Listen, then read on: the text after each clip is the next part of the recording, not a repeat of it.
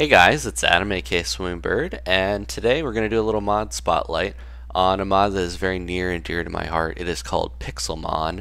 It is very similar to Pokémobs in that it adds Pokemon to the Minecraft world, but this one actually does a much better job and it's very active. It's still being updated. It was actually just updated on the 1st, and this is version 1.7.5.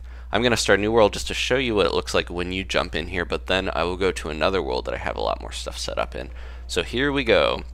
Creating a new world, and it's converting, building, I don't know why it's converting, this is a new world. Here we go. So the first thing you see when you have this installed is you get to choose which starter Pokemon you want, and hopefully I'm in creative, otherwise I would drown here. So which starter are we going to do? I'm just going to pick Charmander, seems like a good one to show off. So there we go, we've got Charmander, and in the distance you can already see some Staryu swimming around. There's some Magikarp down here. If I go underwater you can see them. I've got clear water on so you can see very well.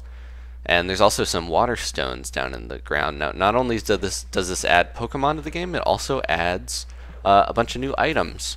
So Charmander, let's send him out. I have to actually go in and change the controls. For some reason it makes me do this every time. But I have the send receive Pokemon thing set to my button for my mouse. So let's do that. Now Charmander, I choose you. There he goes. Your starter is always in a Master Ball. Charmander, he doesn't really have a flame, but he is super cute, and he can go in water. I can just push him in, and he's fine. But yeah, you get to choose one of the starters, and right now there are 90 Pokemon in this mod, including a ton of items. Now, if you don't like this overlay, you can make it smaller with the O button. This is all customizable. And you can basically take and send out your Pokemon and recall them anytime you want. And I can fly over here and check out the level of this Staryu. It's way too high. Let's fight a Magikarp. I'm going to throw my Charmander out, and this will initiate a battle. Now there's an overlay here, and you actually get to do your stuff with your bag and your attacks and everything. So this is different from Pokémobs in that there's actually turns, and you'll see in the chat down there.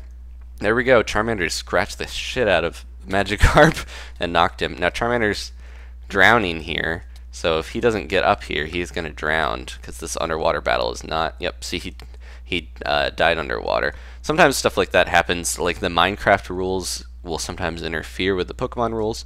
But anyways, that's the gist of how it works, but there's a lot more to it. So I'm going to hop over here to my other world here, and that seed, if you liked that weird island seed, that was called Pixelmon, the seed, and this is the Pokemon seed. So over here, there's this nice Drowsy. Some of these guys have really cool animations. He really likes my apricorn trees. I'll go into those in a sec. But a lot of the basics here is that you have a healing machine that you can heal all your Pokemon up. There's a PC to check out all the ones you've caught and switch them out and put new ones on your team. This anvil here is used in the pretty extensive Pokeball crafting system that was recently added. You can see you get the apricorns, you cook them, and you can use them to make discs of Pokeballs. And I can actually show you this real quick. So we're going to take some of these pink apricorns here from this tree. You just right click the apricorn tree, and there you go. And you grab a couple of these, and you would normally cook them in a furnace. I'm just going to grab 3 here.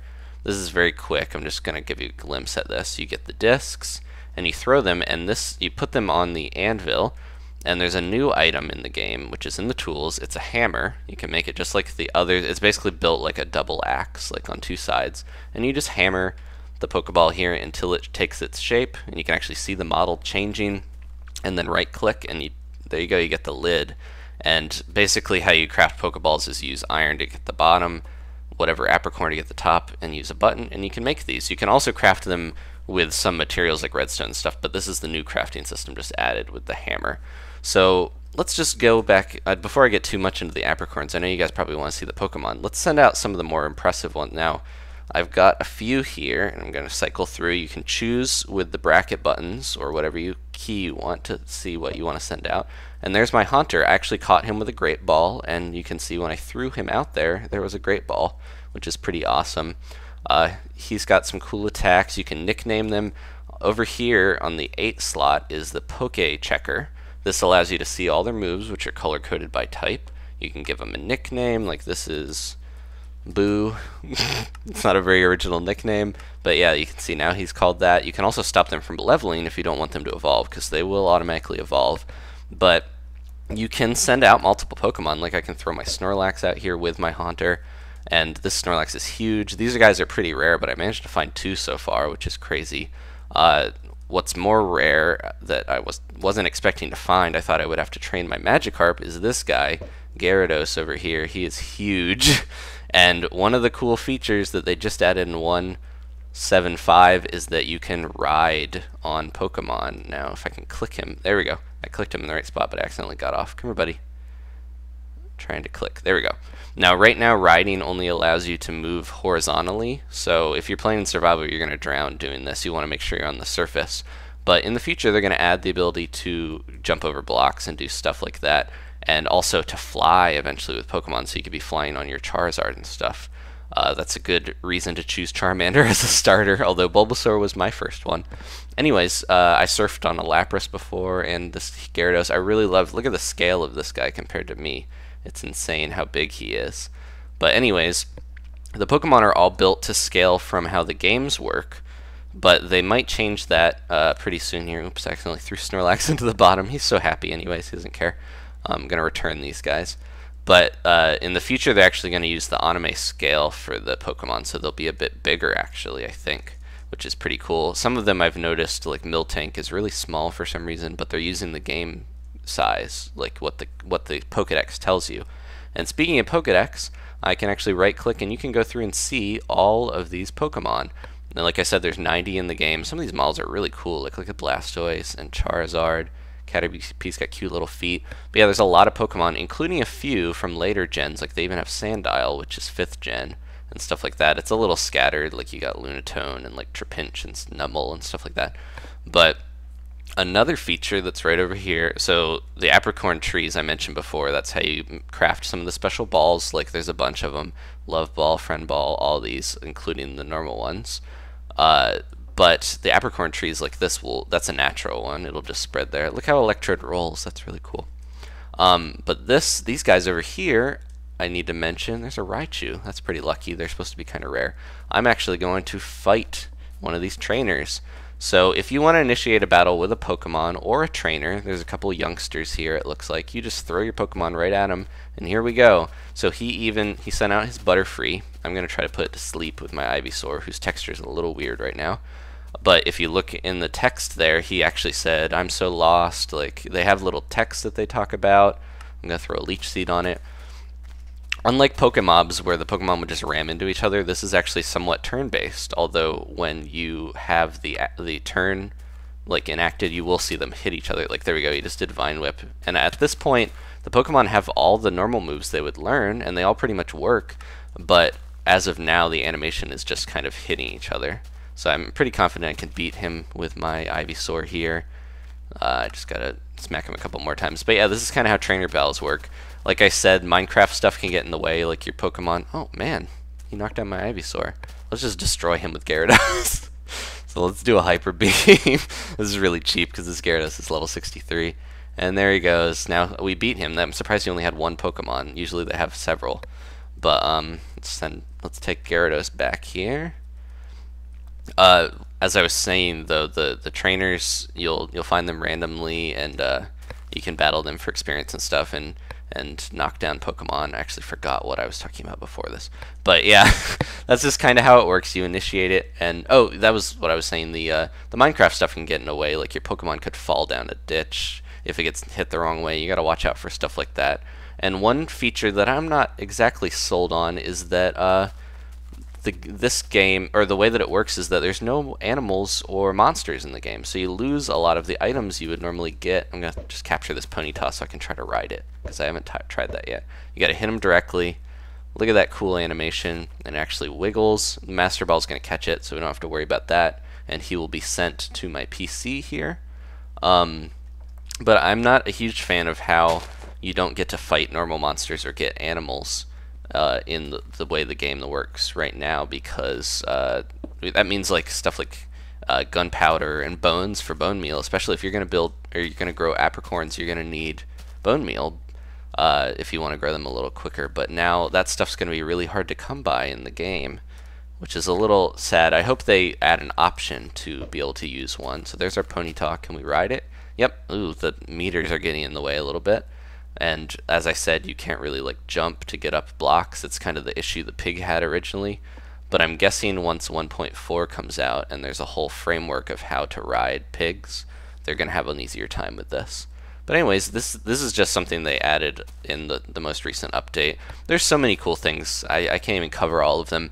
There's Thunderstone, Leafstone, Firestone, and Waterstone ore that you can find. As you saw, Waterstone ore is pretty common in the water area, but you can mine for the others, and you can get shards in here. Like if you take these shards from the Thunderstone and craft them together, I'm not going to do it, but you do like how you would do in a block. You put 9 of them and you get the actual stone, and these are used for evolution just like in the game. There's a lot of stuff that's very close to the game. You can use potions to cure in battle. You need ethers and stuff to restore their PP. There's experience share, all these cool little items, berries. It's very close to how the game works. There's even rare candy if you want to level up stuff quickly. I can show you something evolving. So what Pokemon do I have that will evolve? How about we just evolve my Ivysaur real quick? I've been leveling him fairly legitimately so far, but let's just go in. I gotta heal him. I'll show you that little process. You just click heal, and depending on how knocked out they are, you know, or how much damage they've taken, it takes a little bit. So Ivysaur's all healed. We'll send him out, and then I'm going to use some rare candy to level him up. He's really interested in that Ekans. Let's just keep leveling him till he gets to 36. He wants to learn Razor Leaf. I need to put him up here. There we go. Come here, buddy. He wants to learn Sweet Scent. Let's not do that. He's going to keep trying to learn moves. And you see he actually like grows a little bit every time he levels, which is cool. He gets more and more giant. And there he goes. He hit 36 and he jumped into this giant Venusaur. I can't actually ride Venusaur right now, it looks like. Unless, oh, maybe I just need a... There we go. I can ride Venusaur. Sweet. Okay, so I'm guessing all the starters you can ride. This is pretty cool. Look at me. I'm sitting in a plant on a giant dinosaur Pokemon. Those teeth are gnarly. He needs some braces.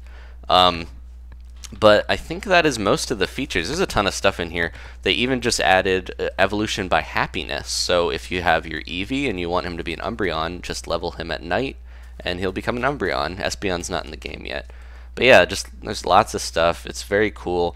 One of the coolest parts, I think, though, is the fact that you can add this to a server pretty easily. You just need to enter your game. You just need to have Forge on there and then drop the Pixelmon files into your mod folder or in your .minecraft folder. It's pretty simple, and I'm thinking about maybe trying to put this on a server. I think it would be kind of cool to play with other people. It's supposed to be very easy. There's a couple other guys over here. We got Arbok, we got Rattata. Doduo was just added. This is a Snorlax that's wild and just happened to fall into this pit. I feel bad for him. Oh, get out of here, Venusaur. He's like, pay attention to me. I'm your giant dinosaur thing.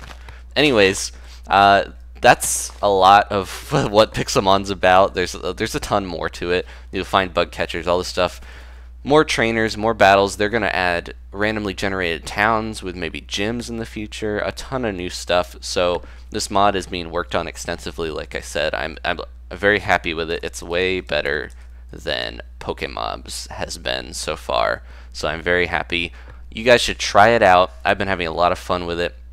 But anyways, thank you for watching. I might do more videos on this. If you guys, some people have really enjoyed my Pokémon series in the past. If you want to see me go on like a legitimate Pokemon adventure with this, let me know. If you want to see, like I said, I'm thinking about making a server. If you want to see that, I might set that up and have people from Scotland and possibly new people to get whitelisted to play on that. I'm thinking a cool idea would be to set up towns with gyms, and then the viewer, like you guys, can come on and start your Pokemon journey fresh and actually go and fight like Scotland people that are gym leaders and stuff. We would have teams set for that. That would be really cool, I think. Anyways, this is all just hypothetical stuff. Leave a comment and let me know what you think I should do, because I really like this mod and I think it would be fun in multiplayer. So I'm mostly happy because Danielle loves Pokemon and this will get her to play Minecraft more. Anyways, leave a like if you enjoyed this, and if you have any questions about the mod, let me know. There's a lot more to it, and I will try to answer them. So thanks for watching, guys, and I will see you later. Goodbye.